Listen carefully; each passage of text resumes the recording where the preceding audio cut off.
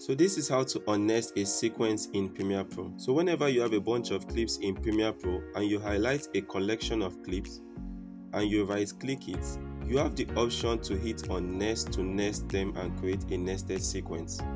And this can come in very handy when you want to apply an effect to the bunch of clips. For example, I can select this erase stretch tool over here and fast forward the entire clips at once. And if I hit play from the beginning, you will see that the clips are way faster than how they were initially.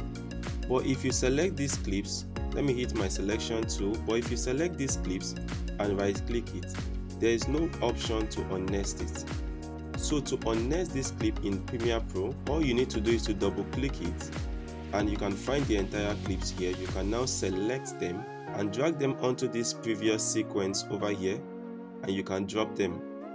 And this is in a scenario where you don't want to reverse what you have done. Let's say you have applied an effect to this nested sequence over here and you also need the clips the way they are brought in into the same sequence. And that's it guys on how to unnest a sequence in Premiere Pro. I hope you found this tutorial very useful. If you did, kindly give this video a thumbs up and don't forget to subscribe to my YouTube channel.